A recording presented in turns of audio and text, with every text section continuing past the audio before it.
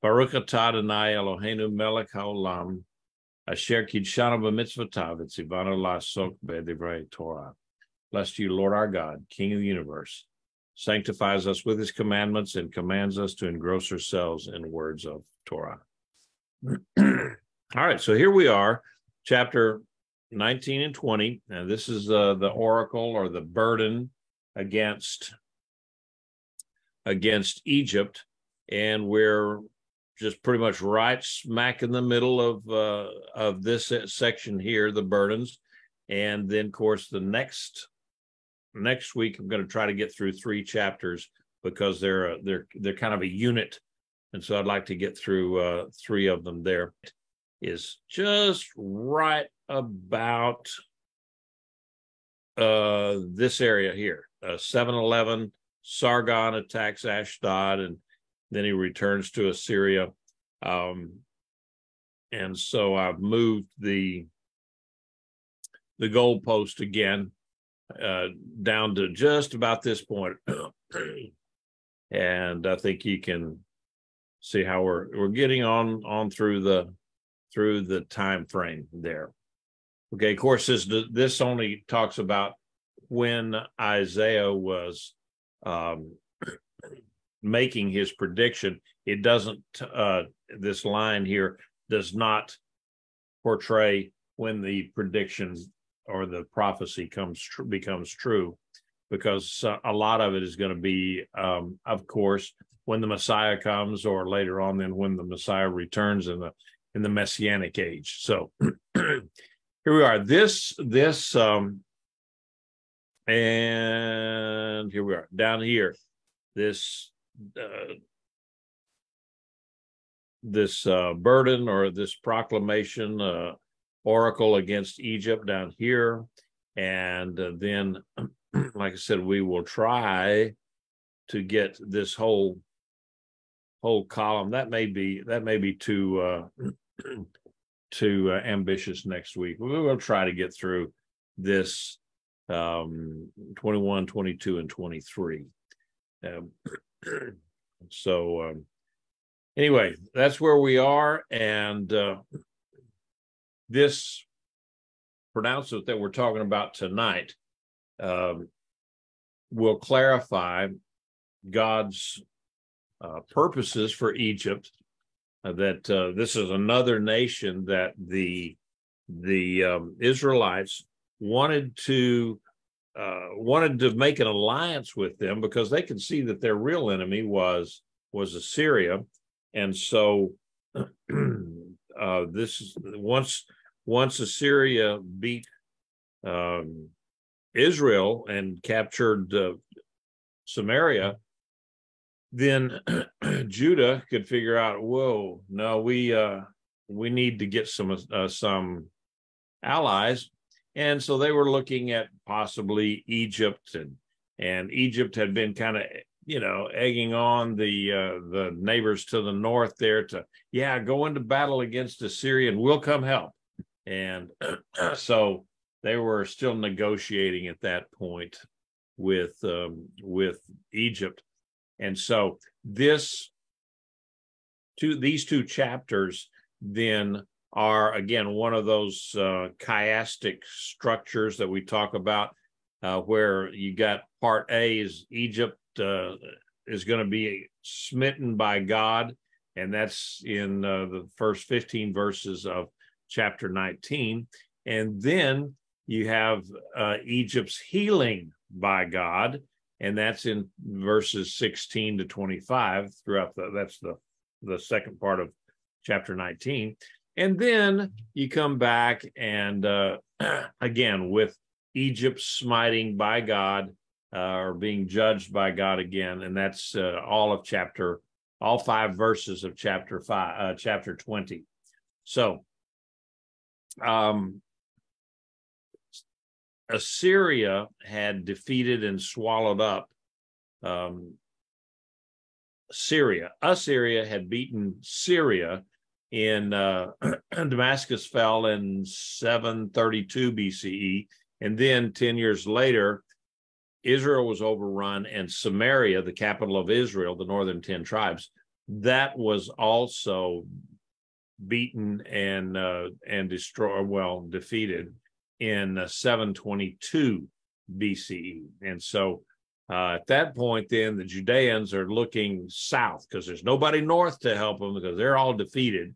And Isaiah warned his countrymen against relying on Egypt. They could not be trusted, and no one was to be trusted. Judah should not have tried to ally themselves with anyone. They should have put all their trust in God and not some foreign power. So whenever you put your trust in people, then eventually you're going to be disappointed. God never disappoints, and people seem like they always do. So the prediction of Egypt's coming disaster begins and ends with references to God's action. And so in between there, Isaiah announced Egypt's social, economic, and political collapse, all three of those. And so the whole point of it is that God ultimately controls the fate of nations and all of their social, economic, and political conditions do not. Only God controls the nations, and in that, he actually does control their social, economic, and political conditions. It's not the other way around. So let's go ahead with verse 1. The burden of Egypt, behold, Adonai rides upon a swift cloud and comes to Egypt. Egypt's idols tremble before him, and Egypt's heart melts within them. All right, so this starts out with that word burden, and we've seen that one before, that it means an oracle or a prophecy or a prediction. And so that God was he was just about to visit Egypt. And when he did, all of their idols would prove to be impotent, obviously, because they can't do anything. And the people would be fearful because their idols couldn't do anything. Now, if you remember, this happened, or this was going to happen around this, 711 time frame, right at the, at the beginning, at the end of that 8th century. And so if you remember, then the Exodus occurred back in roughly 1447. So this was, we're talking about 700 or 800 years later that God is now going back to Egypt and destroying their idols, or at least their dependence on idols. And this was a repeat lesson. This was the plagues, kind of like the plagues and other things that God had done for Israel on behalf of Israel, done that to Egypt back in 1447 BCE. Then this is the second time around, but the occurrences are going to be different. It's going to be a different kind of smiting than what God did before, but it's going to also begin around the River Nile. So looking at verse 2 says, I will stir up Egyptian against Egyptian. Everyone will fight against his brother, and everyone against his neighbor, city against city, kingdom against kingdom. The spirit of Egypt will drain within it, and I will confuse its counsel. So they will resort to idols, charmers, mediums, and familiar spirits. I will give the Egyptians into the hand of a cruel master, and a fierce king will rule over them. It is a declaration of Adonai. Well, now, Egyptian society, Egyptian history was well known. It was notable for its lack of unity throughout its history. I mean, the different pharaohs and the dynasties were as different as night and day. When Israel was in Egypt, you had the Hyksos pharaohs. They were the shepherd kings, and then after Israel left, then they had another, the Ramesses, and that group, and then it shifted back.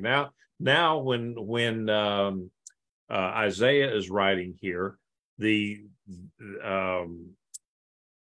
an Ethiopian faction who are the rulers in Egypt, and so there's always a lot of conflict between the upper and the lower Egyptian geographic areas.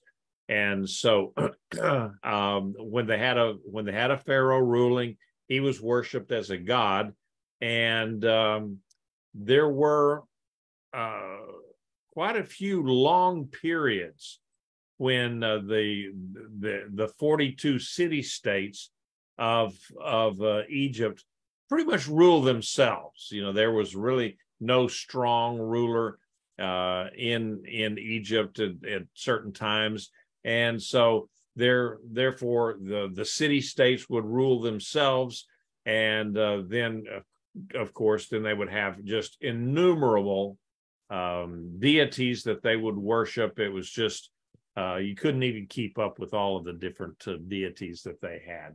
So when Egypt's king was strong, and the people, then the people would unite behind. If you had a good, strong king, or even if he wasn't good, if he was strong, they would unite behind him either voluntarily or involuntarily. But when he was weak, obviously there was going to be little social unity or solidarity. They were just every man for himself kind of a thing. So Isaiah, he foresaw that. He could see into that God had given him a vision of all of this, that there was going to be another period of social chaos coming to Egypt, when the Egyptians would look to idols and the spirit world for guidance. But God, the sovereign, Adonai Svaot, as we say in Hebrew, he would then deliver them over to a strong but cruel leader who would dominate them. Now, there's several schools of thought as to who this would have been. Some say that it was the Ethiopian pharaoh Pianki, and that was around 715 BC. And then there was later an Egyptian pharaoh, Psammetichus, and he was around 670 BCE. But then they say, well, it could have been one of the Assyrian kings like Sargon II or Sennacherib or Esarhaddon, or any number. There's several of them that they just keep going on down the line, even to the point of the Persian king Artaxerxes the third, and that would have been all the way down into 343 BC. So we really don't know. There a lot of the more conservative scholars, they prefer the idea of Esarhaddon, and that would have been in 671 BCE. So for all of those of you that don't care for history, that just went right by you. But anyway, bottom line is, depressed people many times are easy targets for despotic rulers. They want, they're not happy with things the way they are, but just if anybody can fix it, they're for it. And so, you see the rise of those kind of people all through, even in modern history, with the Bolshevik Revolution, and then of course the rise of Hitler and Nazism during post-World War I Germany, and there's many other examples that we could come up with. So anyway, verses 5 to 10. The waters from the sea will dry up, and the river will be drained dry. Then the channels will stink. The streams of Egypt will dwindle and dry up. Reeds and rushes will rot. The bulrushes by the Nile, by the mouth of the Nile, and everything sown by the Nile will wither, blow away, and be no more. Then the fishermen will lament. All who cast hooks in the Nile will mourn, and those who spread nets on the waters will languish. Moreover, the workers of fine flax and the weavers of white cloth will be ashamed. Her pillars will be crushed. All hired workers will be grieved in soul. Okay, now, I just wanted to show you some pictures of the idea of the magnitude of the Nile and how important it was to the ancient world. And you can see that, it starts, the Nile starts way down here in this area. Lake Victoria is where it actually starts. And then it flows from south to north. And and then all throughout the Sudan and this area here, you see a lot of canals and tributaries and so forth. So that allows this area to actually be productive. Once it gets up to Egypt, it kind of tapers down a little bit because of the geography. And then this is more of a modern map than obviously, because they got countries like Kenya and Uganda and Rwanda, Burundi, all of those modern countries. But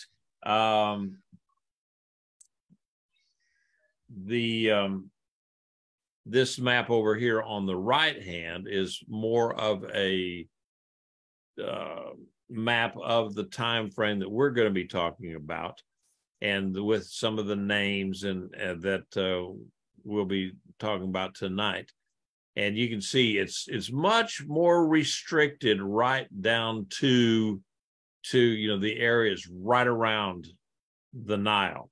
And of course, you get down in this part down here with the delta. That, of course, that was called the land of Goshen, and that's where Israel. That's where Israel, the Israelites, the Hebrews, lived during their 400 years in Egypt. They lived in this area down here. All right, and going ahead, how did they irrigate? I don't know if any of you knew this kind of stuff, but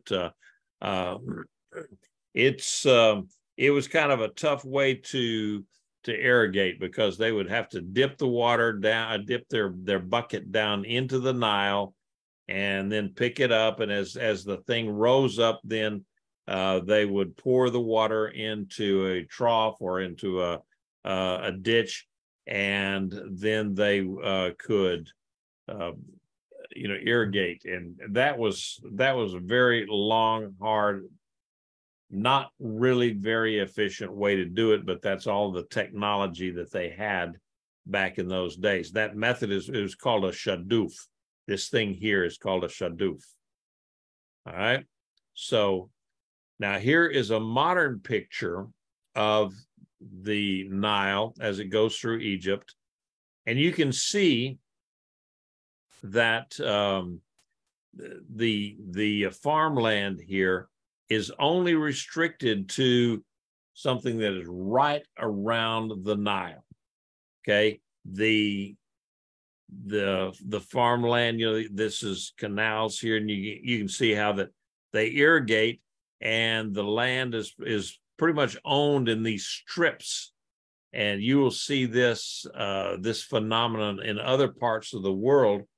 If you go in modern life, if you go to Louisiana, along the waterways in Louisiana, the bayous and like the Atchafalaya and to some extent the Mississippi, The plantations that we know of that came from Louisiana, many times they were long and narrow with that, you didn't have a big wide expanse of riverfront property. You had a small amount, and then your land just went straight back in pretty much long strips. And you still see this today with a lot of the land are,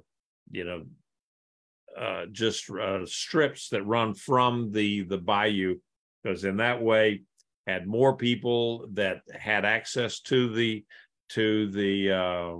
waterfront, which was the only way of transportation back in those days. So anyway, I thought that was kind of an interesting picture. And you look right here, of course, when they don't have any irrigation, and this is just very sparse irrigation here, but once you get away from that, then what do you got? I mean, it is desert. And I'd cropped this, blown this picture up a little bit just so that you could get a little bit better view of how the crops were situated. But to the right here, this area here is just desert for a long, long way. So the river was so important. Egypt's economy depended almost entirely on the Nile River. And but God said, okay, the Nile is going to dry up. And why is that? Because God said it was going to. It was going to control that. Somewhere way back up there in that lake that had yet to be named, but later on we'd call it Lake Victoria, something happened that the river quit flowing. Maybe there was an earthquake or a landslide or something that blocked off the river, and so it didn't flow downriver. We don't know what was going to be the cause, but the economy would suffer, the people would become weak, and so the point of it was to it was pointed at Judah and to show them how foolish it is for them to put their trust in a nation that, even though they were strong, they were at the whims of nature, and of course, nature being controlled by God. And so that they should not trust in a nation that could not even control its own destiny, but because God controlled their destiny. He kept trying to push them back, push them to the point that they should be trusting in God. And so the waters from the sea, called, talks about the sea. Well, that referred to the Nile River. It was so big, so important to them that they just called it the sea because it ran right on into the Mediterranean. But and it did during their flood stage, it would go way out. The river would overflow its banks, and it would be just everywhere. And so, yeah, it would kind of look like a sea at that point. And then especially on the lower Nile, which I know it's opposite. You said the lower Nile. Well, that's on the northern end of the Nile River where it flows into the Mediterranean. And so everything would suffer from that, just their regular food crops, their industry. Egypt was famous for their production of fine linen. I mean, they transported that stuff, and that was one of their stocks in trade, was fine linen. And in fact, even today in this world, Egypt produces very fine cotton. It's not linen, but it's cotton. And but that's what they had back in those days. And of course, the starting product of the linen was flax. Okay, and I think, if I'm not mistaken, I Yeah, okay. There's some flax fields in Egypt. All right, just so that you know what that kind of looks like. So, you know, you can tell if you didn't have any water in that, then you were really going to be in trouble, because that stuff just has to have a lot of water. It's one of those kind of plants that you can't dry land farm flax. You know, and it would not grow in West Texas. Just let me tell you that, okay? Because I don't think there's enough water in all the aquifers up there to have enough water to grow flax in West Texas. All right, so and they call about that. They talk. He says her pillars will be crushed, and that's what they're talking. What Isaiah is talking about here is the things that hold up the Egyptian economy and their Egyptian way of life. Is that all of that will be crushed, and then the workers will be grieved in their soul, and so it's kind of like, I don't know if you have, you know, if you can remember seeing it, and I just happened to think about it, or I would have gotten some pictures, but famous pictures from our own Great Depression days, where photographers would show people, and they were out of work, and they didn't have a place to live. They lived, you know, in shanties or under a tent or something like that. And you could just see just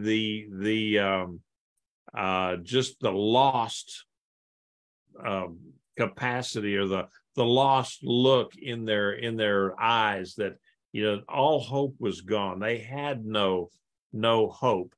And so this is what Isaiah is predicting for Egypt. And so, you know, when a nation's spirit evaporates, and then what happens is you have the sectional interest predominate. You know, it's the north against the south, or the east against the west, or the mountains against the plains. Wherever the regional areas are going to start conflicting against each other, and then you know, the materials may be there, the raw materials, but without that river, they had no way of exploiting what resources that they did have. All right, so any comments or questions before we go on?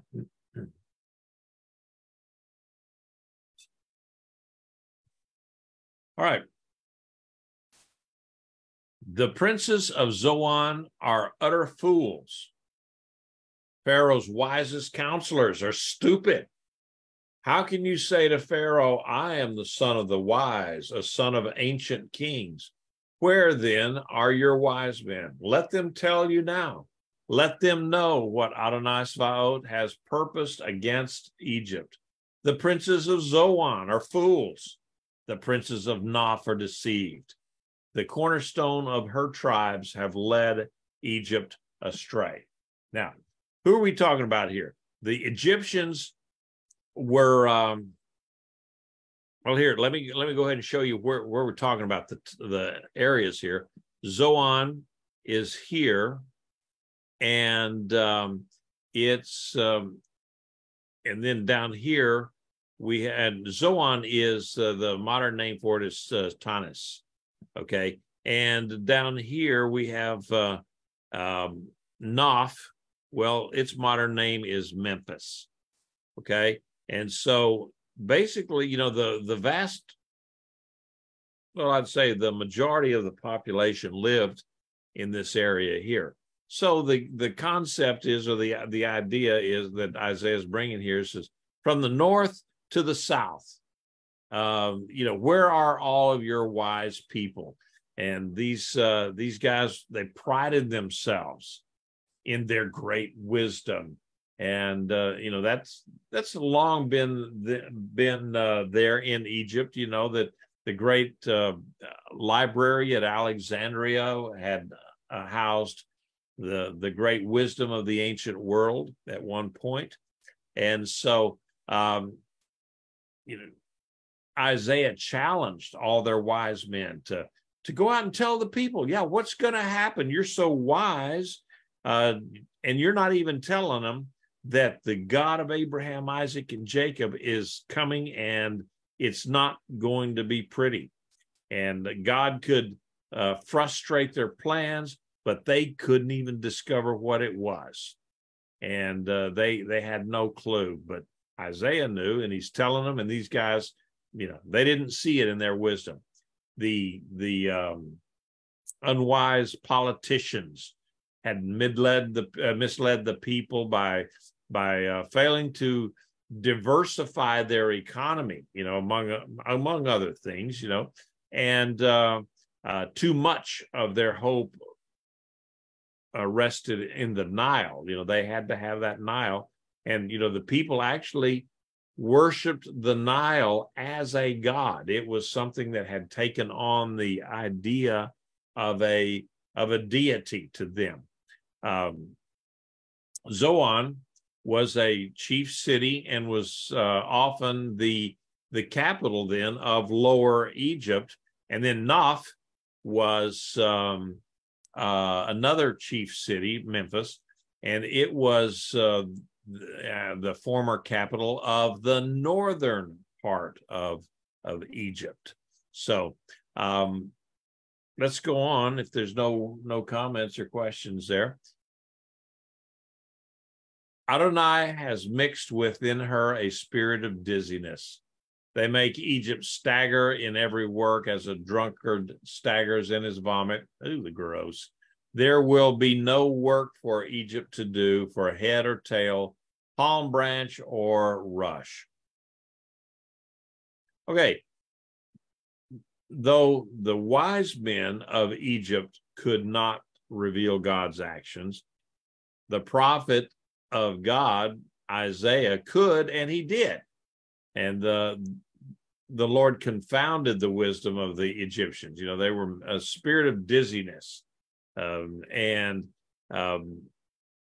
Because they had resorted to idols and spirits rather than seeking God, their whole national behavior then resembled that of a drunken man. They just had no direction and no stability, and they didn't know where to turn. They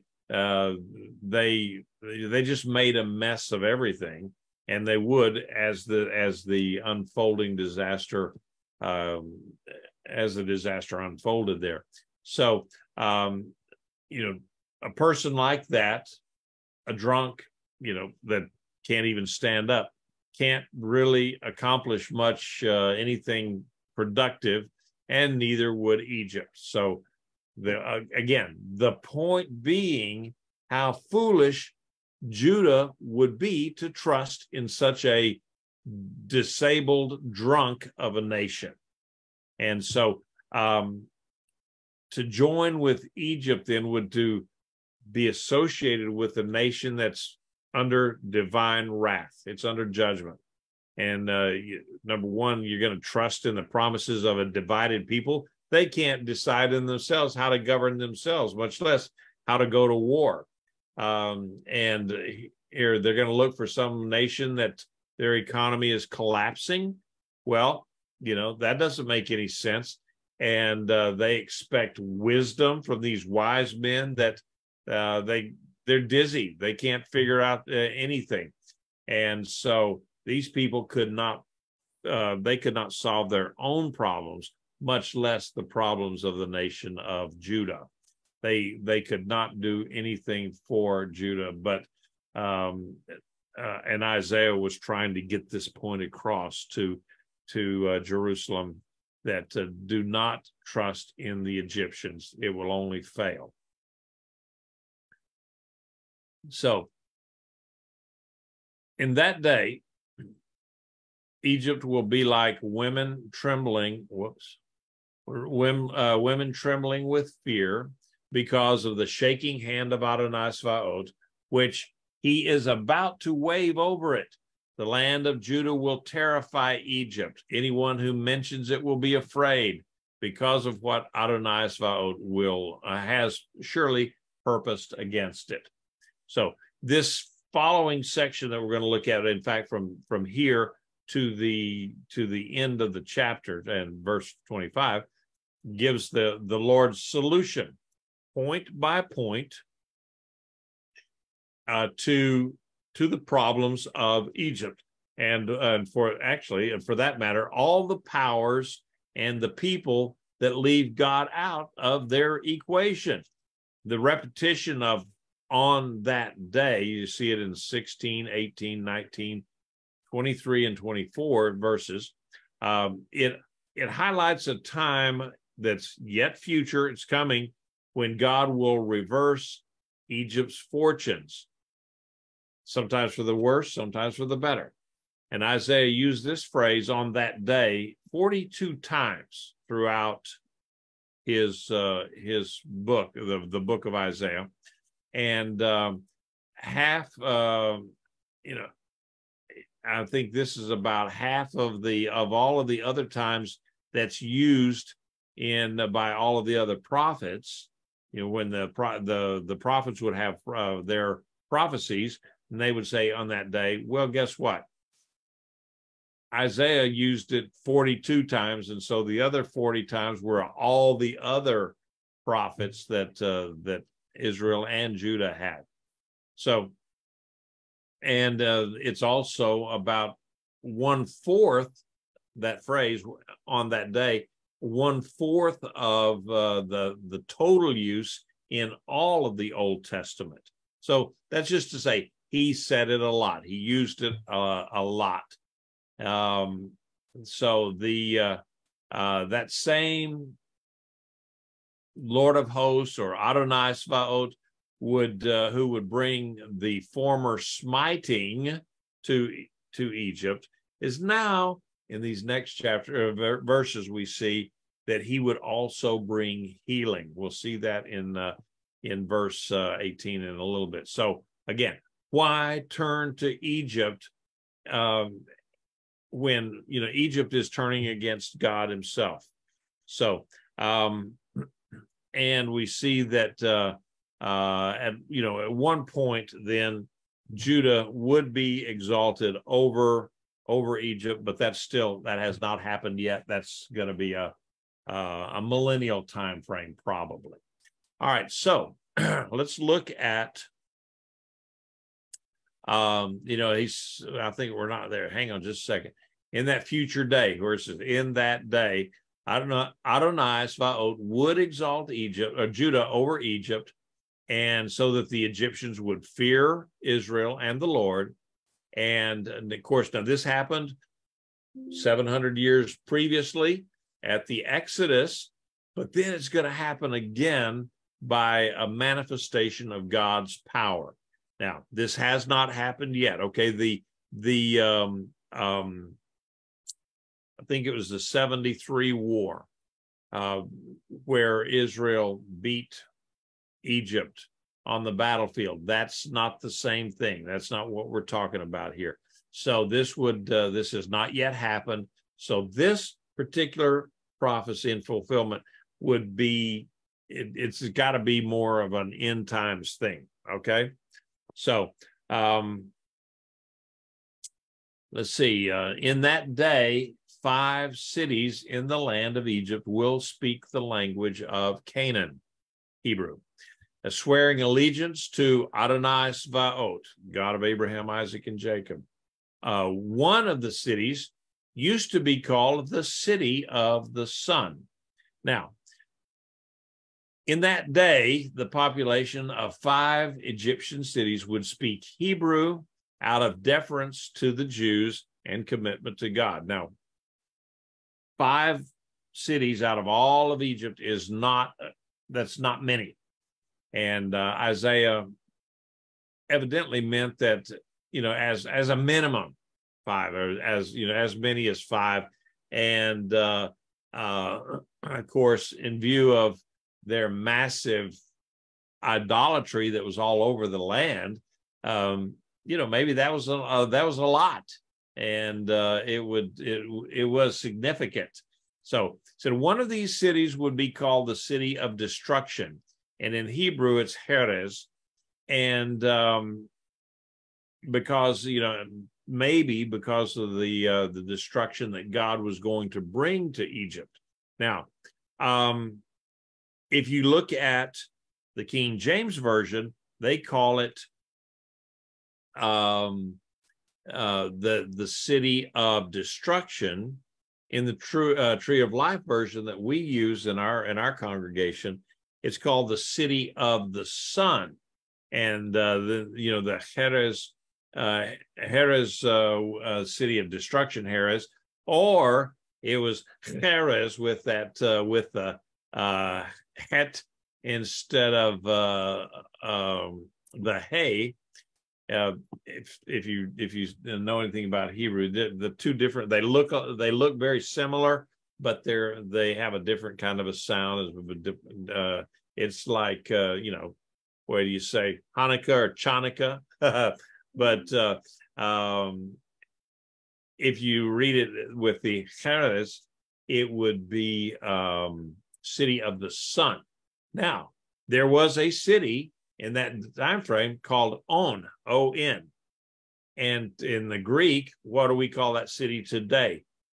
Heliopolis, which was the center of worship of the sun god in Egypt. So what this could do is it could signal an end to idolatry there in that part of Egypt, or maybe in all of Egypt. So, all right. In verse 19, it says, in that day, there will be an altar to Adonai in the middle of the land of Egypt, and next to the border, a pillar to Adonai. It will be as a sign and a witness to Adonai Svaot in the land of Egypt, for they will cry to Adonai because of oppressors, and he will send them a savior and defender, and he will deliver them. So Adonai will make himself known to Egypt, and the Egyptians will know Adonai in that day. They will worship with sacrifice and offering. They will vow to Adonai and fulfill it. So Adonai will strike Egypt, striking yet healing, so that they will return to Adonai, and he will respond to them and heal them. All right, so kind of putting all this in context, I guess. Abraham built an altar to express his gratitude and commitment to the Lord. You read that in Genesis 12. And Joshua did the same thing in Joshua 22 and 24. And Jacob erected a pillar, which, when he memorialized God's covenant with him. And so the Egyptians will do these things throughout their land to express those things on that day. Now, during the intertestamental period, the 400, the so-called silent years, which was anything but silent, but it was 400 years where there was no books of the canon written, but there's a lot of other extra biblical texts and so forth. But during that 400 years, where we have the Maccabean period and all that, there was an altar or an altar built to Adonai in Egypt, and it was actually reported by Josephus. And I'm just going to give you a little quote from Josephus on that. It says, the son of Onias, the high priest, who was of the same name with his father, who fled to King Ptolemy, and who was called Philometor or Philometer, or how there, I looked it up, and there's a lot of different ways to pronounce that. And I don't know. Philometor lived now at Alexandria, as we have said already. When this Onias saw that Judah was oppressed by the Macedonians, that's under that would have been under Antiochus Epiphanes, and their kings, out of a desire to purchase to himself a memorial and eternal fame, he resolved to send King Ptolemy and Queen Cleopatra to ask leave of them that he might build a temple in Egypt like to that at Jerusalem, and might ordain Levites and priests out of their own stock. The chief reason why he was so desirous to do so was that he relied on the prophet Isaiah, who lived about 600 years before, and foretold that there certainly was to be a temple built to Adonai Almighty, or the Almighty God, in Egypt by a man that was a Jew. For the prophet, then he quotes this, for the prophet Isaiah foretold that there should be an altar in Egypt to the Lord, and many other things did he prophesy relating to that place. And so that was the writing of Josephus. All right. And so, but actually the context of this prophecy, it's end times, strictly end times, eschatological prophecy. The prophecy has yet to be fulfilled. Onias's act then prefigured what will actually happen in the end times. That was just not enough of a thing that Onias did. So an altar to the Lord has been interpreted by some cults as the pyramids. Well, the pyramids are neither an altar nor a pillar, but they're just a humongous mausoleum for the burying of kings and queens. Plus, the pyramids had already been built, many years, millennia, maybe 1,000 years before this time frame. So, the Egyptian the pyramids had already been built by the time the Hebrews were in Egypt. In Egypt. Okay, so the Israelites during the period of the Judges, when after the conquest of the land and Joshua had died out, and then you had all of the judges there. The people, we went through these cycles of renewal and then rebellion, and then they would cry out to the Lord that because God would send an oppressor. Well, then God would send them a deliverer. And so one of their great oppressors of the past, of course, was what? The land of Egypt. So, and then God would always send them a deliverer, and it could have been Samson, or it could have been Gideon or Deborah, or whatever the deliverer would be. And when the Egyptians call out to God for help, well, he's not going to send them, this is going to be in the future, and he's not going to send them a deliverer as such. He's going to send them a savior and a champion. He's going to send them the Messiah. This is all coming in the end times. The Lord revealed himself to the Israelites and brought them into a saving relationship through the bitter defeat in the Exodus. Okay, and that's where the Israelites, well, they got an eyeful, and they learned that they could trust God there. Well, he's going to do the same with the Egyptians in a future day, and they will respond with appropriate worship. And so God is acting kind of like a parent. Sometimes parents will, you'll spank a kid to bring them into line and to educate them a little bit as to the how their behavior is not really a good thing. So, yeah, he's going to hurt them, but he will hurt them in order to heal them, and kind of like a surgeon will do. Sometimes you're cut on and it hurts, but the end result is that you have healing. So this whole section is a picture of reconciliation, but it's still in the future. It hasn't happened yet. So at that point in time, though, the worship of the God of Abraham, Isaac, and Jacob, the true God, in Egypt will be open and official. And so we know today that it's not. You know that the Coptic Christians in Egypt are persecuted, and Jews are just almost non-existent. So, and so eventually Egypt will worship God and offer sacrifices, and he will punish them, but with the goal of salvation. All right. So, going ahead, finish the chapter. In that day, there will be a highway from Egypt to Assyria, and the Assyrians will come to Egypt, and the Egyptians to Assyria, and the Egyptians will worship with the Assyrians. In that day, Israel will be the third, along with Egypt and Assyria, blessing in the midst of the earth. For Adonai Svaot has blessed, saying, "Blessed is Egypt, my people, and Assyria, my handiwork, and Israel, my inheritance." So the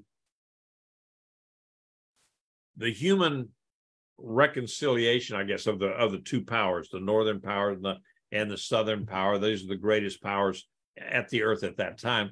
That's what's going to characterize that day that Isaiah is talking about. And there's going to be a spread of peace from a few cities to a whole country, and now it's going to be to the whole world.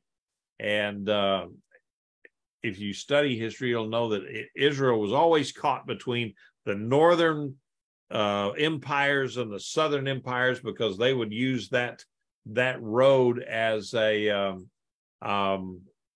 they would use Israel as their road.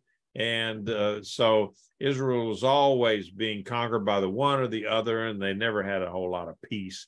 But in the future, these enemies are going to join together in worship, and not warfare, but in worship, and they will be worshiping God, the God of Abraham, Isaac, and Jacob, Israel's God. Now, there will be a highway, and there was a major highway that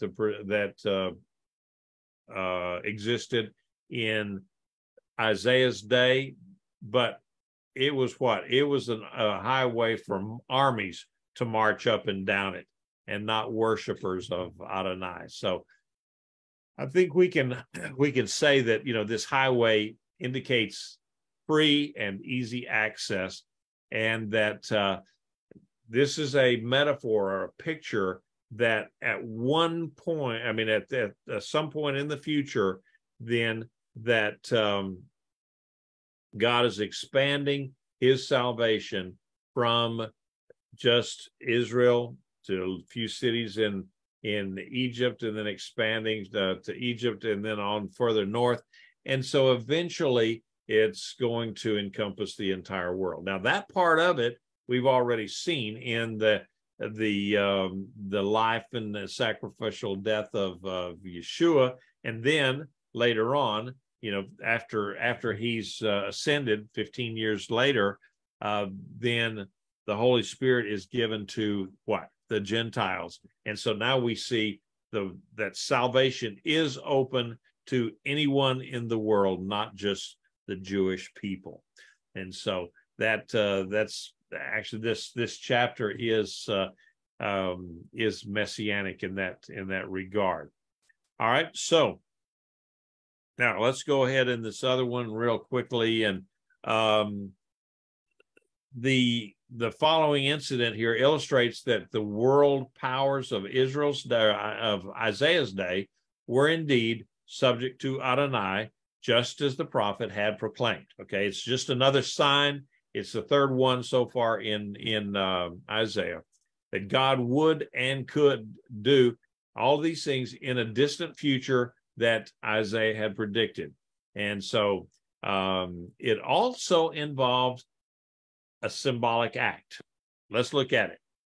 in the year that the Tartan came to Ashdod, when Sargon, the king of Assyria, sent him, and he fought against Ashdod and captured it. That time Adonai spoke to Isaiah, the son of Amos, saying, "Go, remove the sackcloth from your loins and your sandals from your feet."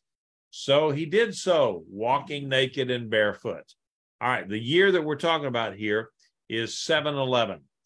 And that's when Sargon came down, or his armies came down, and basically destroyed or defeated the people of Ashdod, because the Palestinians, the Philistine area there in Gaza, had for a long time had just tried to agitate other people to go against Assyria. And so they're kind of a thorn in Assyria's side. So they finally came down there, and Ashdod, of course, is about 35 miles west of Jerusalem, and they had rebelled, and Assyria had replaced their king with another guy and named Yamani or Jaman.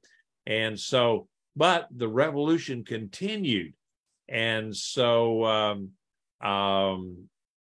the people of Ashdod sent out pleas for help to Judah, Moab, Edom. And so Sargon II, he responded to that all right, and he sent his second in command down there, and he defeated them. In fact, the Egyptians, Yamani had fled to the Egyptians. Well, the Egyptians turned him over in chains. They locked him up and turned him over to the Assyrians, because they were trying to avoid an attack by the Assyrians. So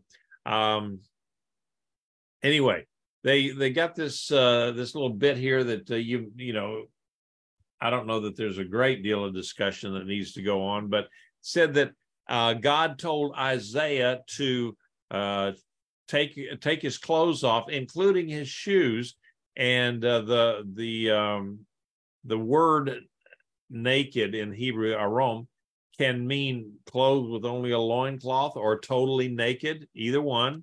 It's used, the totally naked word is used in Genesis to describe Adam and Eve. So as it turns out, I tried to figure out, and tried to read through this and see, okay, what do all of the scholars say? And almost all of the scholars cannot look at the Bible in this instance and take it literally. In fact, several of them says, "Oh, well, you just can't take this literally. No, this is not what God really meant, or this is not what what it really means, because our God would never have somebody walk around naked to prove a point." And so it goes on to say that, okay, well, some people said, well, going around naked just meant that he took off his prophet's cloak and just dressed like a regular man.